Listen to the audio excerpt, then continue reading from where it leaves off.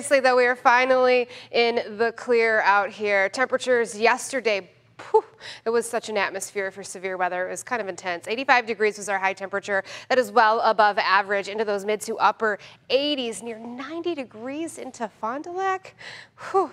Humidity felt like Alabama down there. My goodness. So all of those ingredients with those strong winds, a tornado touched down into Angelica, hopped over 29, touched down again into a field, and continued its way towards the houses of Pulaski. A lot of people dealing with trees uprooted, falling down onto their houses. One lady had to get evacuated. I'm sorry, the whole family was evacuated because a tree hit the power line, which was still active with all the water, and they needed to get out of the house. As of 8 o'clock yesterday, they still were not allowed back in. So a lot of people dealing with a lot of stuff out there, from trees down into Swamico all the way through Door County.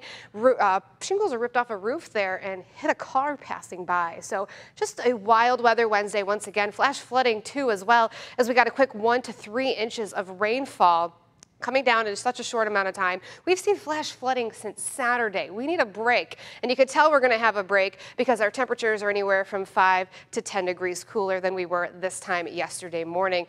Looks a little interesting out there as that sun reflects on some high-level clouds, but the sun is shining bright and temperatures are into those upper 50s to some upper 60s as you step outside this morning.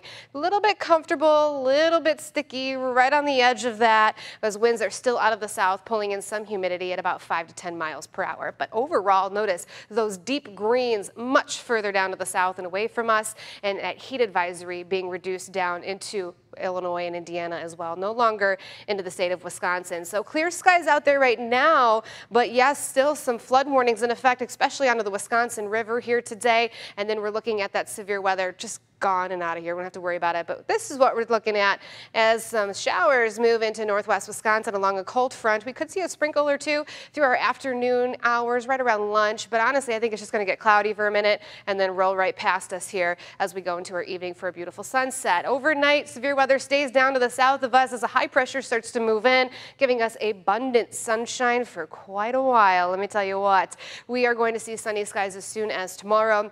All throughout the weekend, just a few high-level passing clouds and those dew points dropping, as well as winds switch to out of the north tomorrow, get a little breezy. A much more comfortable air mass moves in and highs will be much cooler. So today, feeling like summer into those low to mid 80s. Tonight, falling down in the mid to upper 50s, mostly clear, still breezy, winds shift. Look at those high temperatures for your Friday into the mid to upper 70s. Winds shift again, though, as we push into the end of the weekend, where we are going to see some temperatures into the low 80s by Sunday. And then as we climb into next week, into the mid to upper 80s we go again, building humidity, but a lot of sunshine to be had and no more severe storms in the forecast, at least for the next 7 days. Yeah, it's always nice to just have a smile on your face when you only see suns after a week like this. Yes.